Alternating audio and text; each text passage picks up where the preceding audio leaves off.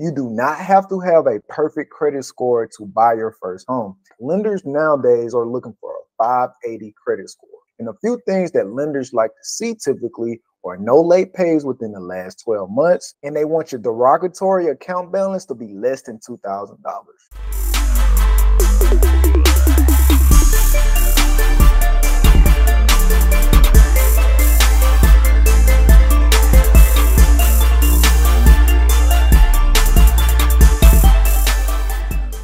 Yo, what's poppin'? How y'all doing today?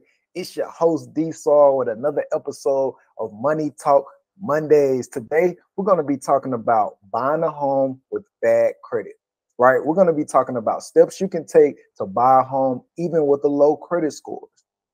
Now, if you're new watching my show, I'm D-Saw. I'm a real estate agent, and I can help you buy real estate in all 50 states. I got my name from helping people just like you who really didn't know what to do, really didn't have a clue on how and what was the first step on buying a home. And I'm going to give you some quick practical steps today on ways I get all of my buyers to buy a home for the first time. I know sometimes it can seem like your credit score is just not moving or you don't know what to do. And just like a bunch of my clients in the past, I know you don't know where to start. I know you don't know where to begin.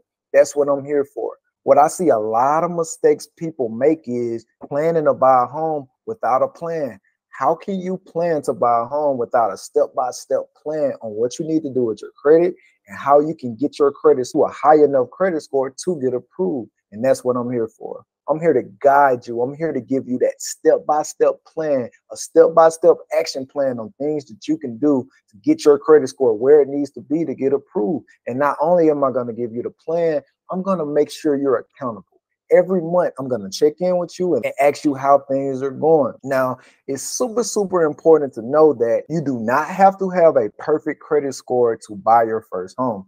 In fact, lenders nowadays are looking for a 580 credit score, right? Now, with that 580 credit scores, there are a bunch of parameters that have to be in place.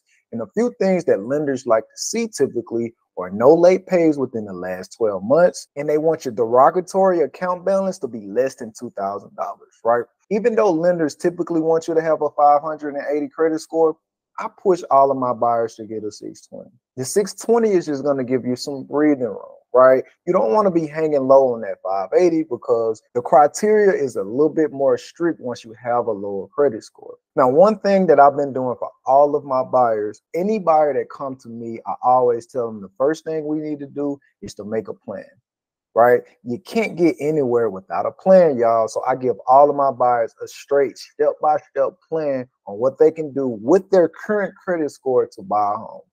Luckily, I have lenders like Leslie with Movement Mortgage that does an awesome job at calculating what clients need to do to be ready. Now, one of the first things I have my buyers do is talk to my lender.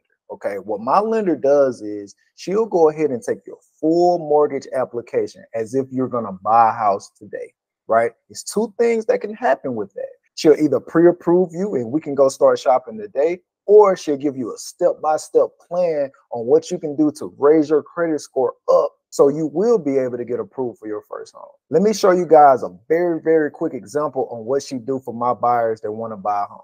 So you see here, the client had put in her application. Unfortunately, she got denied, but my lender was able to give her a step-by-step action plan on what she can do to get her credit score high enough to be approved for that mortgage loan. Now check it out. As you can see here, she only put in a target score of 580. Okay. For all of my podcast listeners that's listening to this via audio, I will leave a link in the description that has the YouTube video of the breakdown of what I'm showing right now. You see, this recommended action plan shows a possible experience score of 586 and TransUnion 583 in 2 months. That's right. She was able to simulate what my client could do in 2 months to get the credit score as desired so she can get approved. Okay, now here are a couple of things that she's asking the client to do. Now she wants the Kane and Wiener in this IC system account deleted from her credit report. Okay, now we'll talk about a couple of quick things that we can do to get these items removed in just a second. Now, the next thing, she wants my client to pay her past due balance with this account right here. Okay, now apparently if your account is past due, it's going to show a late payment on your credit report. So paying this past due is going to dramatically help her credit score improve. Okay, the next thing she wants my client to do is pay the full charge off with Credit One Bank, right? We recommend not settling this account. So this is one mistake that I see a lot of people who are fixing their credit make, is that they simply think they can go and settle all of their accounts. My lender provides this report to let us know which account that pretty much needs to be paid off in full for your best chances at buying a home. Okay, and the last thing that she wants my client to do is to open a new revolving account with $300 available credit, using the card and making on-time payments for 2 months, then leaving a $10 balance. This is a very, very straightforward action plan my client can use to better her credit score to qualify in 2 months, right? One of the things the lender wanted for my client to get an open credit card account. So, you know me, I know all of the credit card hacks. So I sent her an unsecured credit builder card that she can apply for right away and get approved in minutes. This credit card does not leave a hard inquiry on your credit report. And as a matter of fact, for the listener that need one, I'll drop a link to that credit card right in the description. Okay, so that was one of the first things that she did. She went ahead and applied for that credit card, got approved immediately. So the next thing was for her to work on some of those negative accounts. Now you have a few different options when it comes down to getting things deleted from your credit report. Now, one thing that you can do is call the creditor if you have that money and go ahead and pay those balances in full. It's very important to know if you make any payments, if you pay any of your collection accounts off, then please get a letter from the creditor with them agreeing that they're going to remove the account from your credit report. Now, what I recommend is sending a paper delete letter. The way the letter is structured, you're asking the creditor in exchange for your payment of your derogatory account, then they will remove this from your credit report immediately. This is important just in case they don't come through on their word and you have proof from them saying, hey, we will remove this account after your payment. Okay.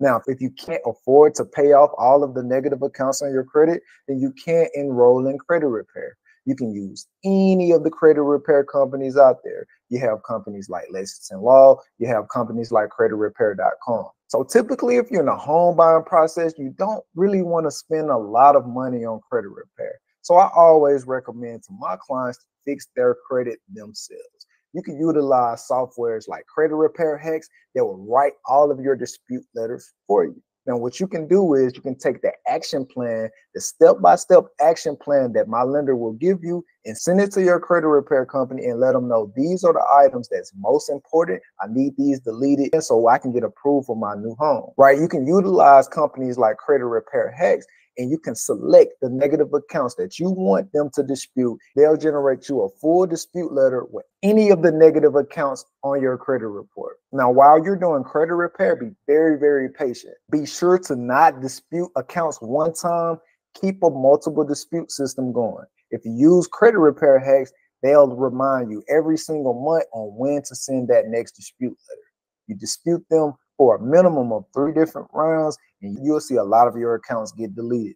And just like that, my lender provided a step-by-step action plan. What my clients do is they save a bunch of money from paying for traditional credit repair, and they use Credit Repair Hacks for $29 a month, and they get all of those accounts deleted. I check on them throughout the process. Every month, I'm sending them an email, I'm sending them a text message, and asking them how their credit repair. Typically, it takes about 3 months for my clients to take the action plan that my lender provides, get that over to the credit repair company, and get those accounts deleted so they can go ahead and start their home buying process. After we see your results, we'll go ahead and bring you in for a buyer consultation. We'll teach you all about the home buying process from the very start to the very end. And always remember, I'm your agent from credit to close. It doesn't matter where you are in your process.